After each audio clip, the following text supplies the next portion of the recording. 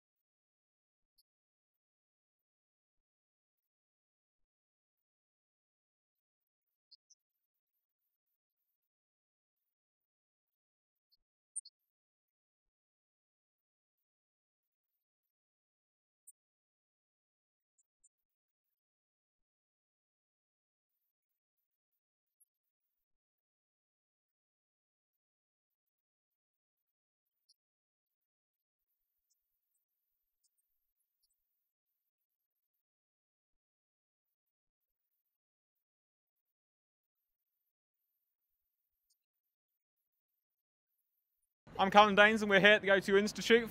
Scratch TV meets the Manor. Yo. Scratch TV, what's happening? Happening. Short, good with you. You're right.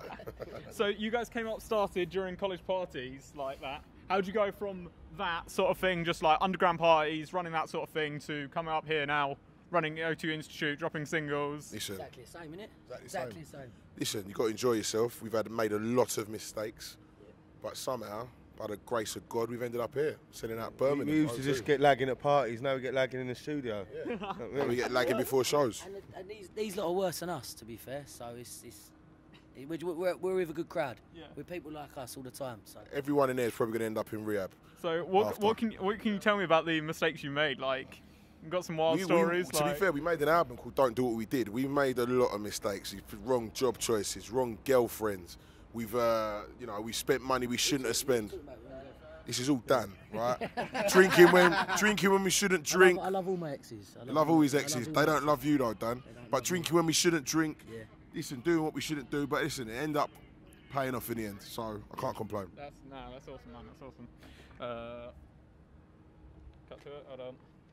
I've got questions written down. So the tour's called the Pre-Drink Tour. Yeah.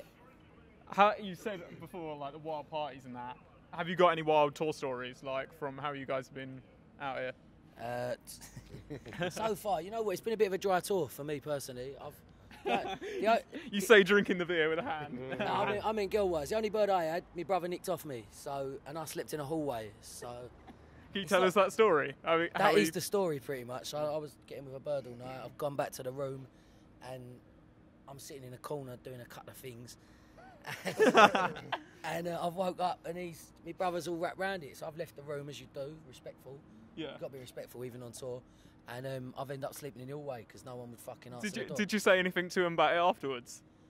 I said, you ain't coming on tour again if you do that again, bro. You ain't coming on tour ever again. Even if it's from the bar, get me a double rum and red. Yeah, get some drinks on the go here. Honestly, Get some drinks. banging trouble. Wild tour stories. Our DJ's got a girlfriend. Yeah. He met her yesterday, and he's now Oh. Scotty interview, bruv. Yeah, our DJ met a bird last night, and they're now madly in love and are going out. Wait, last night? Last night, not less than 24 hours ago. They're having a sit-down meal in our room tonight. No way. That's crazy. Like, Down plate. can any of you guys top that? No, I'll be well. I've been in bed every night by about midnight. I've been in bed at midnight. She's been calling every night. Yeah, and she's still fuming with me. I've had no fun because of her, and she's still fuming with me. You're on your own, though, ain't you? Yes, I have. I've been indoors. I've been watching the news.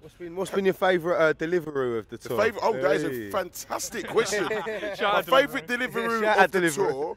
Honestly, this is a tough one because we've been to city centres of most places and there's been a lot of variety.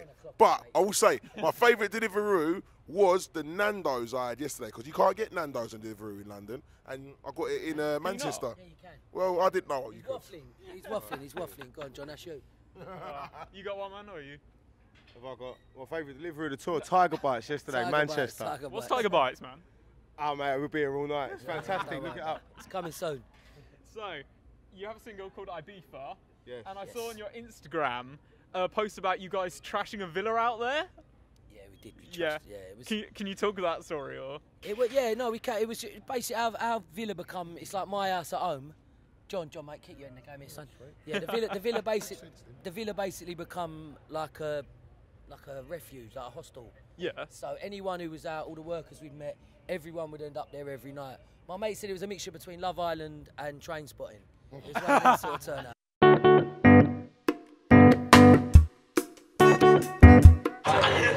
Right, it was good. It was trash it a little bit. Shout out. Shout out Andy and Pedro in the cleaning job. I'm guessing you guys aren't going back there. Yeah, go ahead.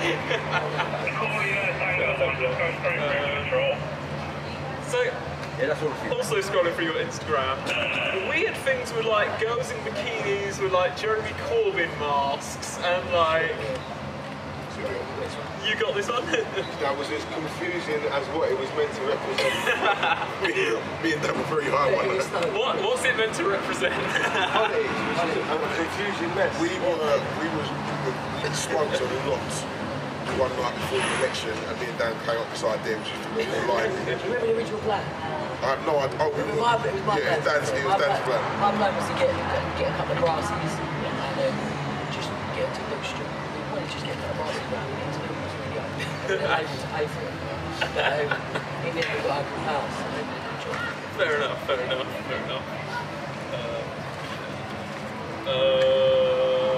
Oh yeah, so talking about singles, you guys had a song with Janeo.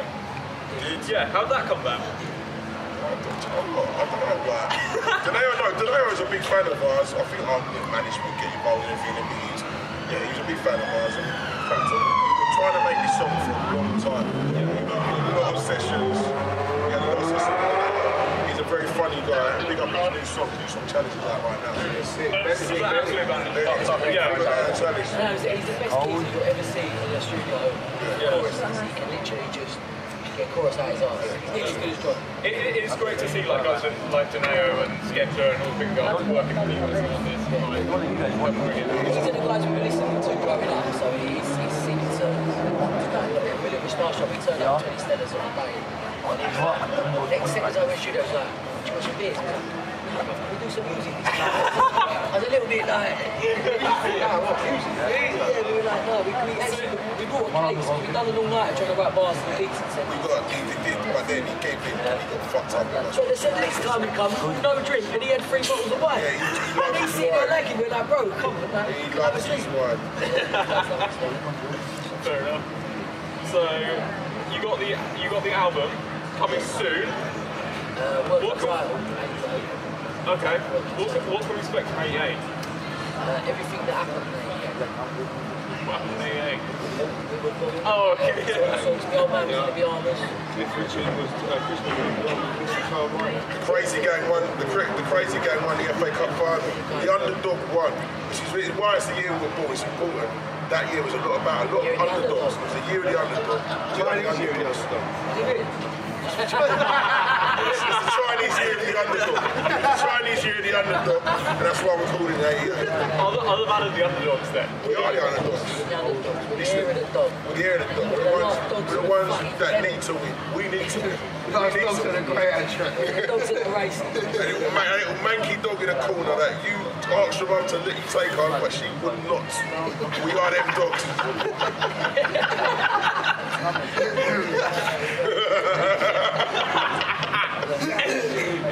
You got any other features on the album that you can talk about? Can't yet. So listen, everything is top secret. All you need to just know we are in album mode. So listen, honestly, just bury my phone for the next 2 months. I'm in album mode. When we're going to find out about it, where are you going to answer it? On the socials soon. Next week. Yeah, Next couple of weeks. Yeah, shout out your socials, guys. @ the Manor on everything. Cool. Right. What's this thing about like less blonde, more tea? Oh, What are you facing that? that's Here he is. Let's see. Come here. Come here, Joe. This is What's your name? DJ Selfie. He's called Sweet Bro. His name's Sweet Bro. DJ's under DJ Selfish. He's a former student activist. He don't like to say a lot. Fair He enough. doesn't like to say a lot, but Let it talk for himself. let's bond more team. Go. He's starting in Courtney's love child.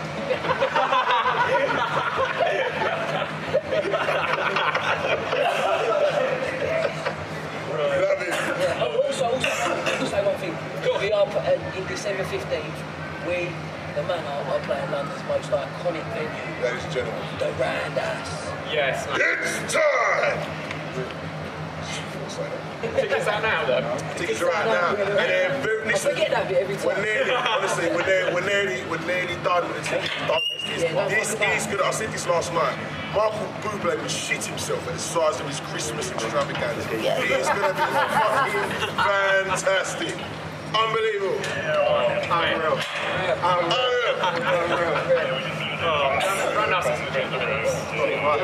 Right, let's cut it. Right. Right, so boys, thank you. See you, man. Peace out. Sweet guys. Awesome. Easy. Yeah.